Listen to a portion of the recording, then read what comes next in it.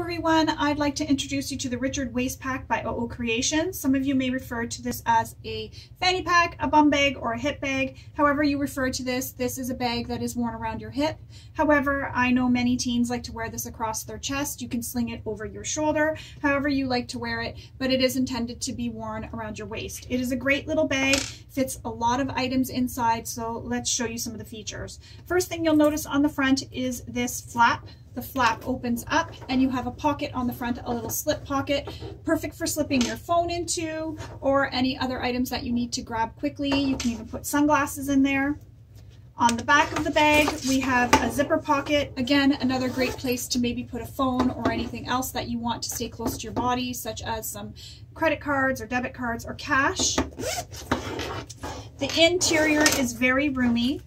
This can actually fit a water bottle, so I'll show you with mine. So this fits a water bottle, as you can see, with lots of room to spare.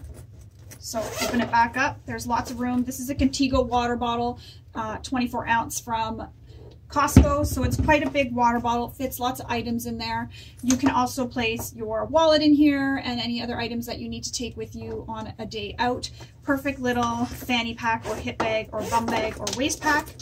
For this one, I used webbing when I made this, and if you purchased the pattern or if you have seen the other videos on my YouTube channel, I did do a video tutorial for making this bag, and this is the bag I made while filming the video.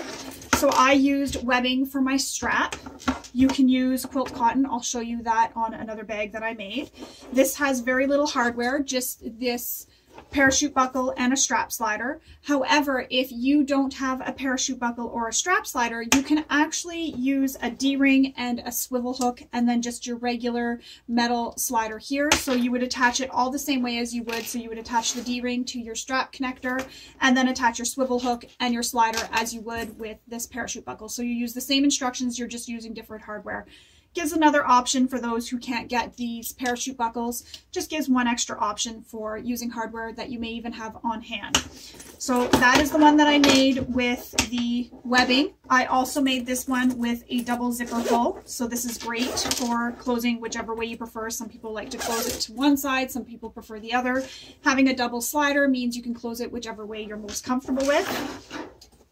The other one I made, so same thing, front pocket, zipper pocket. So this zipper pocket here, I used a number 3 zipper. On this one, I used a number 5 zipper.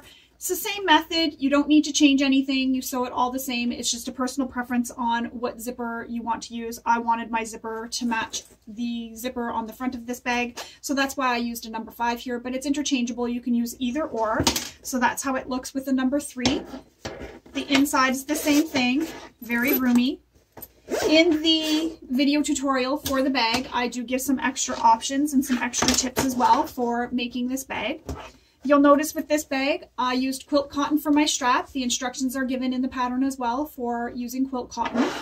So that is how it looks with quilt cotton. This one is done in mostly vinyl, so vinyl on the back, top, and the sides. This one is canvas with vinyl on the sides, top, and the back is also canvas. So lots of options. You can use any fabrics or materials that you really want to use. The choice is yours. They make a really great bag. It's a really quick sew. I can sew one of these in about 2 hours.